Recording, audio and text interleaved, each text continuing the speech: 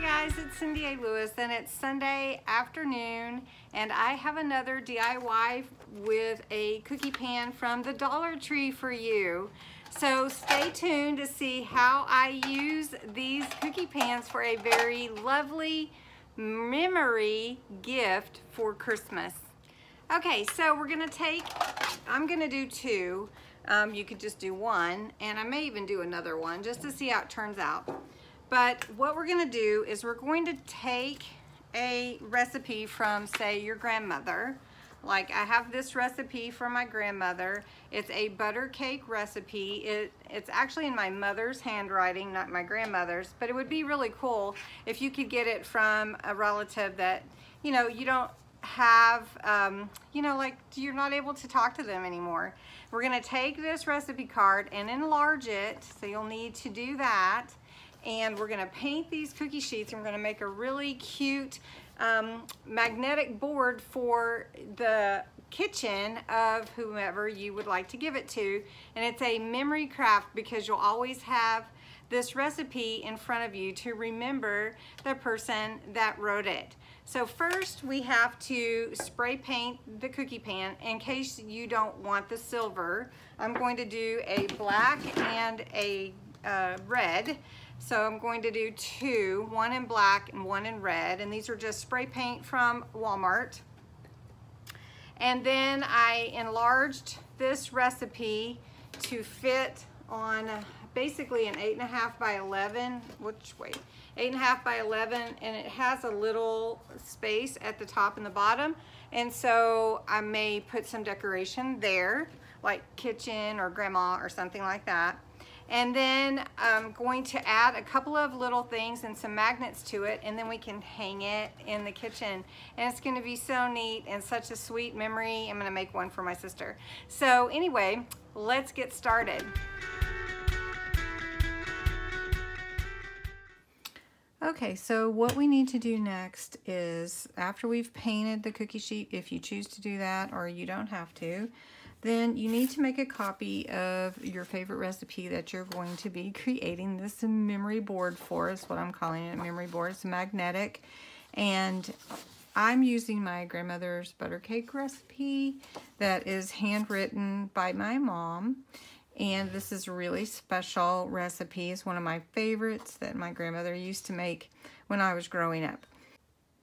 Okay, so once you've made a copy, I recommend using a little bit thicker bond paper, not cardstock, but not the regular 20-pound copy paper. It's a little bit thin, and I'll show you why here in a little bit. But this is watercolor paper, and I'm hoping that this will be a good weight for this. So now what I'm going to do is I'm going to use Podge, and I'm going to adhere the paper to my sheet. And then for this one, and you can do them as however you want, with this sticker from the Dollar Tree, I'm going to use Memories Are Created, and I'm going to put that sticker there. And then we'll cover this with, so I'm going to use the polyurethane. You can use a clear acrylic. I do recommend letting your Mod Podge set for a few minutes before putting your paper on. Allow it to get a little bit tacky, and then put your paper or whatever it is that you're gluing down. This in this case is our recipe.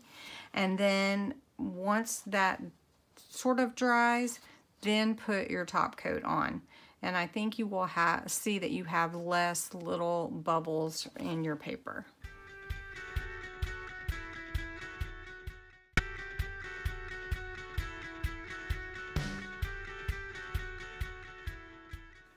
Okay, once you get your Mod Podge on there and let it dry, you may want to leave it for a couple of coats. You can set that aside and let it dry, and then after it's sufficient to what your liking is, I did put a sealer on mine, and you may want to do that as well, because this is going to go in the kitchen and I want it to look nice.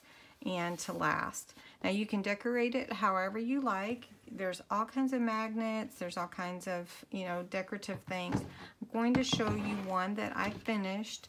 I will tell you that this one had the thinner paper, so you'll see the difference there. So let me show you. Okay, this is the one that I finished. You can see the thinner paper has some, you can tell it has some different, like, it looks like you can see through it here, but I also think it gives it character as well. Did use scrapbook paper here. This is the stickers from the Dollar Tree. This is all Dollar Tree. This clip is from the Dollar Tree. It's magnetic. These magnets are from the Dollar Tree. This little basket and these hooks again are the 2-pound self-adhesive hooks. And the little basket on the bottom. Just use some scrapbook paper on the ends on this particular one to go with the silver. I did hang these with command hooks, like poster type hooks. They hold up to 16 pounds, and it's really, really cute. I'm so happy with it, and I can't wait to finish my other ones. But I did want to show it to you and let you see it. I hope you enjoyed this video, and you'll be able to make a memory gift magnetic board with a recipe board. So I hope you enjoyed it, and thanks for watching. And by the way, don't forget to subscribe to my channel. I hope that you will. Just click the button below, and then you'll be notified next time I upload a video. Thanks, bye.